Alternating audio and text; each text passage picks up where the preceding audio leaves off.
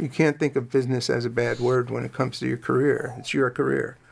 If you don't invest in your career, who else is going to invest in your career?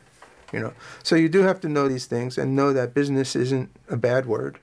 You know, at the end, on the other side of it, you have to remember what brought you to music, why you want to play music, what do you want to do with music.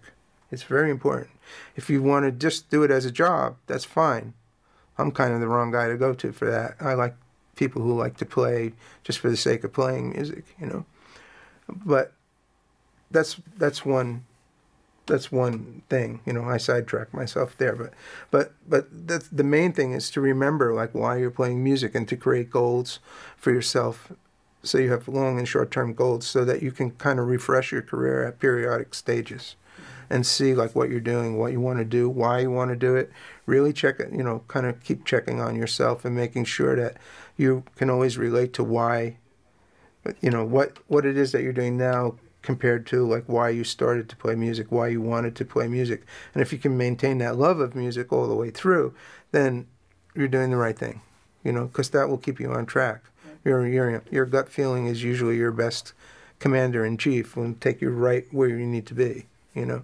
But if you get sidetracked with too much business, taking gigs just to do that kind of thing and getting more involved in this, then you get further and further away of your actual point of what'd you call that? You know, your actual genesis point. You know, and then you need to like reassess your career and see what you're doing.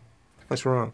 The main thing you do have to do to work in Cal Arts is one of the things you have to do is to learn how to really not be overwhelmed by the amount of things to do here. There's an amazing amount of creativity here, so you have to be very precise about like staying to your original plan and making sure before you change it that it's the thing that you need to further what it is that you're doing. Because this is like a candy store.